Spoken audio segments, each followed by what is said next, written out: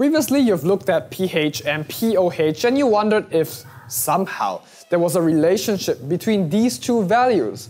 And somewhere deep down inside you, you know that there is, but you don't know what it is. Recall that pH and pOH are indicators of concentration of hydronium ions and hydroxide ions, respectively. High pH and high pOH is an indicator of low concentration and vice versa.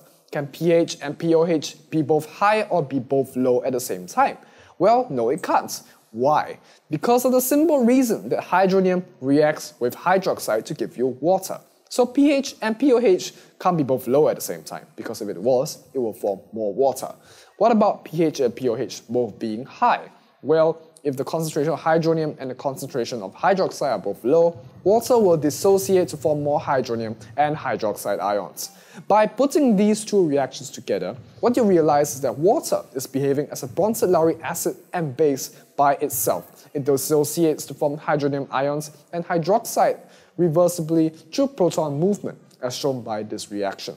Since it is a reversible reaction, then surely in a beaker of pure water, there must exist some hydronium and hydroxide ions. And that is true. Water undergoes also ionization to form hydronium and hydroxide. So pure water is not really pure water.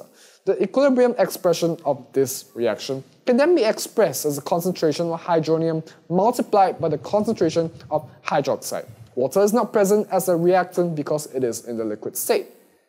This equilibrium constant is special because it belongs to water, which is the solvent that we see very often, and it forms the basis of what we define as acids and bases. And we call this special K, Kw. Kw has a value of 10 to the power of negative 14. What then is the significance of this value? It tells you that the concentration of hydronium multiplied by the concentration of hydroxide at any one point in time is a constant value of 10 to the power of negative 14.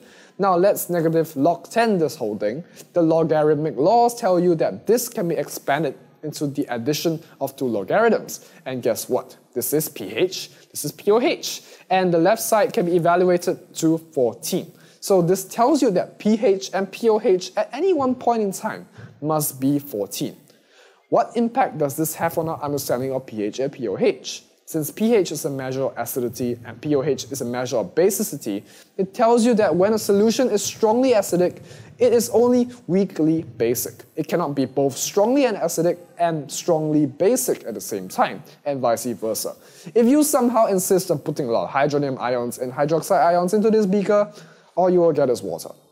What about neutral solutions? A neutral solution is not really acidic or basic. That's because the concentration of hydronium and hydroxide ions are equal. In this case, that would mean that both hydronium and hydroxide will have to be in the concentration of 10 to the power of negative 7. So that when you multiply, you can get Kw. And that means that the pH of a neutral solution is 7. So that concludes our understanding of pH and pOH.